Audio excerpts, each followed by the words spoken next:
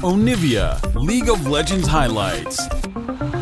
Instead of going for the Jace, like that. Yeah, they go for another matchup that can be extremely snowbally into the Gnar on the top side. We've seen how volatile and how bad things can go for Gwen in this matchup, even though it's a really strong side lane and Delight here on the bottom side of the map. He knows that, you know, it's very likely Malrang is not here. All right, let's see it. The dive coming on in. That's a really nice engage. Showmaker has no summoners, and now they're even looking for Beryl here. Oh, actually missing that last hit, but they still can't stick around. Henna, though, he is going to lose his life for it, and they will trade it back. Chieftain getting low, but he's got a shield. Could have been a little bit cleaner, but Malrang needs to be there to make sure this happens. Otherwise, Damwon Kia can't really pick this fight. Yeah. Curious to see how Damwon win this one if they do, because they're pretty far behind from the lanes. The death sentence is going to miss. And here we go. Canyon goes in. They're looking to turn now. The equalizer is big damage on Akan, and immediately the gangplank is gone, but so is the Gragas. Rift Herald also going to go over to Malrang. But who's going to win this fight here? Showmaker on full health. Lava looking for something to do. Trying to assassinate the Volibear, but not quite able to get it. Finally will.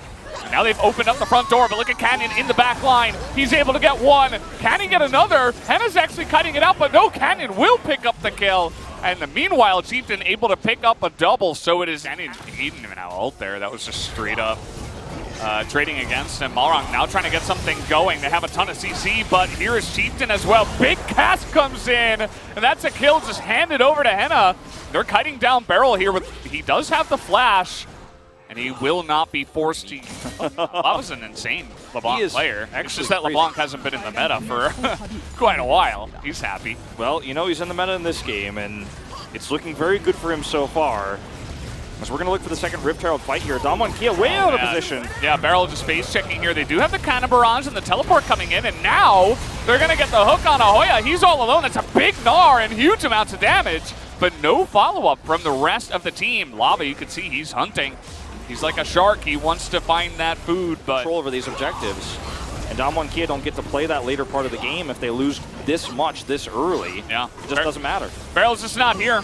Good luck. No chance. I mean, Malrang, he's not going to just try to jump in there to his death and steal the objective. That's too risky. So they have to give it away, and that's now Infernal Soul Points. Yeah, they can throw as many control wards towards the Drake as they want, but it's not going to change the reality here.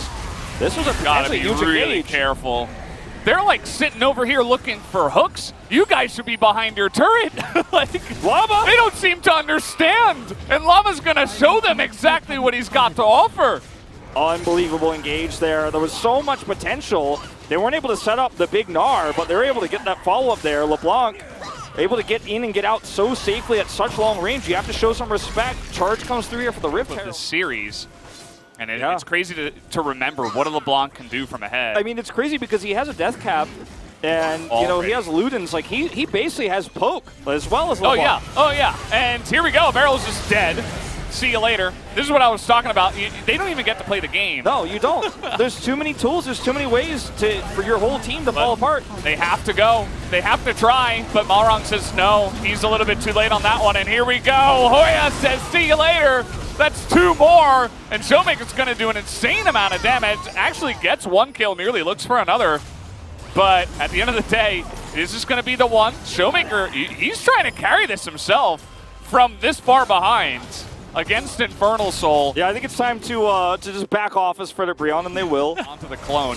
He was like so proud to call that out. Here's Canyon and Malrang. They're going to find Lava, but now it's time for Chieftain to show up. Again, he's the boss of the Rift. Can they put him down? They are going to shut him down. Overextended big time here. And we got a teleport into Hoya's death. They're going to get one kill, but just like that, 3 kills on the board, and there's a Baron on the Rift. Yeah, this is where you see the macro fall apart here for Fredit BRION. Something we talked about before this series, something we haven't really seen in these 3 games is a big lead tossed into the bin. And this is another one of those moments where you see it happen again. We got very excited for Fredit BRION, and suddenly they're ready to disappoint us here. Oh, look for the steal. They're getting in here as well. The Cannon Barrage is available. Fate's call. Do you go in? You gotta try it. Go in, okay. They're going in. Barrel's low. They're gonna get the kill and the steal. Delight gets Unbelievable. it. And everybody is in the pit. And Lava is gonna teleport back into the fight. And Fredit BRION, they steal back the game. What an underdog story here. Fredit BRION feel like the protagonists of the LCK right now. You just cannot believe what we are watching right now. This is an overextension. This is how we got to this position in the first place. As Lava looks for a pick onto Canyon, very greedy. He ends up getting picked here. You see the shutdown coming through onto the jungle here. Chieftain comes up, he gets picked, gives 800 gold over.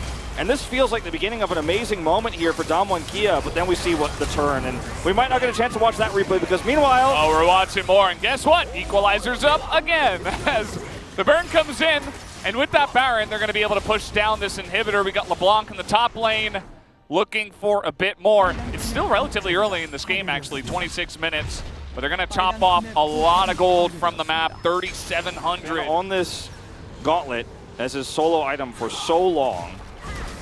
And he's going to build into Zonia's here as a second, which is going to be, I mean, arguably it's going to be good for him, but he hasn't even been able to find value with the stopwatch yet, so, I mean, I'm not too hopeful. Is Delight once again? Oh, he's going in there, and he's just been assassinating Barrel all night.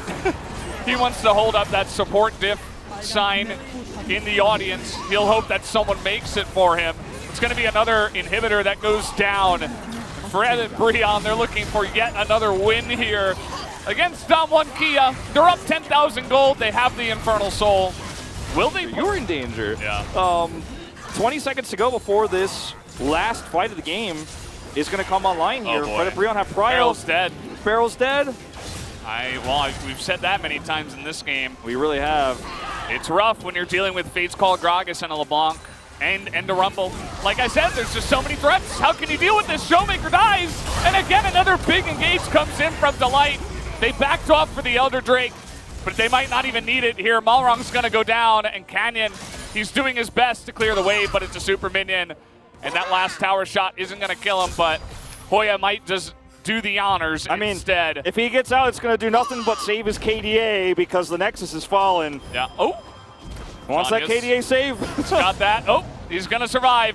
Meanwhile, the base is dying, by the way, guys. Canyon kind of playing with his food. Down will go the turrets, and Hoya, can you do it? Yes, you can. Hits him with the house, and the house always wins. Down goes the Nexus, and that is another series win to Fredit BRION here as Umpty charges out onto the stage and does a little dance with Chieftain.